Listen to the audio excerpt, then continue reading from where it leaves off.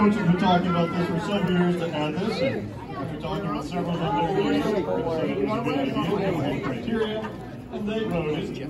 And we have decided to name this leadership award after Lou, because Lou is at the start of this program.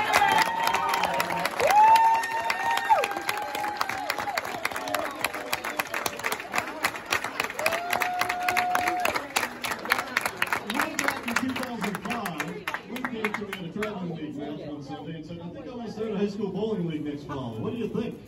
I said, sure, sounds great. Let's give it a try. And I'm like, okay, this will last 2 or 3 years, and then we'll move on to something else.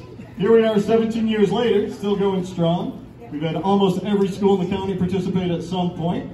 We've had other schools in the state start their own programs following our lead, and we've started a state tournament for high school bowling because of what we started originally back in 2005. So Lou has been extremely instrumental in making this happen, because he is crazy in a good way. Almost every principal, athletic director, anybody else that would listen to him back in 2005 and 6 to start this and gauge their support and get it.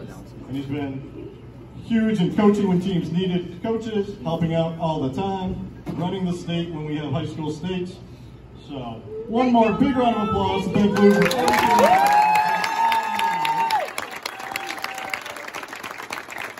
This year's Orazio Leadership Award winner is Duhamel. Yeah!